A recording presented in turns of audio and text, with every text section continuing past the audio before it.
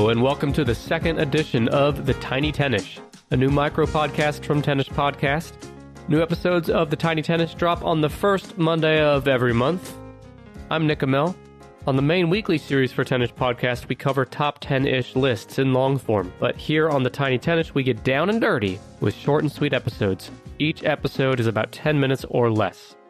On the first episode of The Tiny Tennis last month, we covered ketchup. And this month, we're covering something else red. Lava. And I hope you lava top 10 lists as much as I do, because my brain is about to erupt with today's topic. We're talking about volcanoes. Now, volcanoes are big and cool. They're also deadly and scary, but most importantly, they're fascinating. Okay, maybe that's not more important than the fact they're deadly, but still, they are fascinating. I'm going to get to the list in a minute, but first, let's talk about the basics. What is a volcano? Volcanoes are most often found where tectonic plates are diverging or converging. Most volcanoes are actually underwater, but we got plenty above water as well. Other planets have volcanoes too. For example, Venus here in our solar system is known to have plenty o volcano. Volcanoes are classified as active, dormant, or extinct. Active volcanoes have a recent history of eruptions, and they're likely to erupt again, whereas dormant volcanoes have not erupted for a very long time, but may erupt in the future. Lastly, extinct volcanoes are not expected to erupt in the future at all. We got one more definition, and that's the supervolcano. Now, a supervolcano is not just a regular volcano that wears a cape. It's actually a huge-ass volcano that can produce devastation on a continental scale. Such volcanoes are able to severely cool global temperatures for many years after the eruption due to the huge volumes of sulfur and ash released into the atmosphere. They are the most dangerous type of volcano.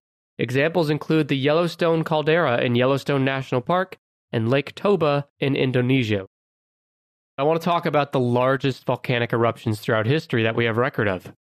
Now, you remember I talked about active volcanoes and dormant. Well, there are about 1,350 potentially active volcanoes in the world right now, not counting the volcanoes under the oceans. This is all just the volcanoes above sea level. And about 5,000 of those active volcanoes have erupted in the past 100 years. I don't know about you, that's way more than I thought. Now let's get to the list and talk about all the volcanoes that are plotting our very demise right now as we speak. This ranking covers the top 12 countries with the most active volcanoes as of November 2023. Remember, an active volcano is a volcano that has erupted recently and will probably erupt again. The list comes from Statista, who sourced their data from the Smithsonian Global Volcanism Program. Let's get to it. The top 12. We have a 5-way tie for number 8. We're going to start with Tonga, the country of Tonga. They have 9 active volcanoes.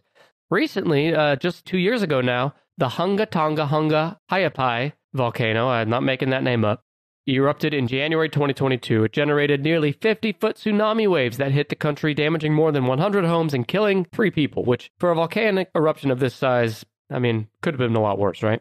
The explosion, which was hundreds of times more powerful than the atomic bomb dropped on Hiroshima. Did you fucking hear that? The volcanic eruption from the Hunga Tonga Hunga Ha'apai volcano in Tonga was hundreds of times more powerful than the atomic bomb. Crazy. As of now, when I'm recording this, it is the largest volcanic eruption in the 21st century. All right. Also tied for number 8 is the country of Iceland. They also have 9 active volcanoes. In July of last year, the volcano, bear with me here, Litli Orator, or Little Ram, that volcano erupted. It had been dormant for 8 centuries until eruptions in 2021, 22, and 23. Will there be another in 24? I guess we'll find out. Also coming in at number 8 is France. Oui, oui. They also have, how do you say 9 in French? Neuf, I think? 9 active volcanoes in France. The Piton de la Fournaise, or in English, the Peak of the Furnace, is a shield volcano on the eastern side of Reunion Island in the Indian Ocean. It has erupted numerous times over recent years, including last July. Another number 8 here is Vanuatu. That's the country. They have 9 active volcanoes there. Most recent eruption from the Ambrym volcano in December of 2018. And the last one tied for number 8 is Great Britain. 9 active volcanoes. This one is different, though, because as far as I could tell, there are no active volcanoes on the mainland. All the volcanoes are located entirely in overseas territories, but still, it's all part of Great Britain. They're tied for number 8. Let's get to number 7, though. It's our friends in Ecuador. They have 12 active volcanoes. The most recent eruption was the Wolf volcano in 2022. And by the way, this is the winner for the most badass volcano name in the world, just Wolf. Ow, ow, ow! Number 6, Papua New Guinea. 13 active volcanoes. Number 5 is Chile at 19 active volcanoes. Let's go to number 4. It's Russia. 27 active volcanoes. Okay, now, I have not worked on my Russian, so this is the best I can do. Their volcano, which is called the Klyachevskoye, is the tallest volcano in all of Europe and Asia and has been continually erupting since mid-June of last year. But on November 1st, a massive explosion released a torrent of smoke and ash, which released a maximum height of almost 8 miles or 12 kilometers above the Earth's surface. Yikes. Number 3, it's our home country, at least for me. It's the United States. I did not think they would be so high on this list, but they're the 3rd country with the most active volcanoes in the world.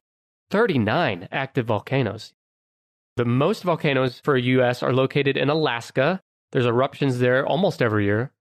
The rest of the volcanoes are located throughout the American West, and there's plenty in Hawaii as well. The Kilauea volcano on the island of Hawaii is one of the most active volcanoes on Earth. It has been erupting nonstop since 1983. What the? Shit's crazy. Yellowstone National Park. Beautiful place, right? Well, it quietly sits on top of a supervolcano. That supervolcano is 44 miles wide. It's the largest in North America. The last big eruption for the Yellowstone caldera was 630,000 years ago. This eruption was more than 1,000 times larger than the famous 1980 eruption of Mount St. Helens in Washington. 1,000 times larger. Before that, an eruption over 2 million years ago coated over 57 square miles with ash. That's as far as Missouri. There's an author of a book called The End Times, Brian Walsh. He wrote an op-ed in the New York Times that an eruption of this Yellowstone supervolcano would be, quote, like nothing humanity has ever seen, and it would be an ultra-catastrophe that could lead to global devastation, even human extinction. Oof, heavy, right? But there's good news. According to the National Park Service, the supervolcano is likely to erupt again in the next thousands of years, but not anytime soon. More likely, a small eruption could happen that leads to lava flow. So, the Yellowstone supervolcano might be a problem for our great-great-great-great-great-great-grandkids, but we're probably fine, right? Probably.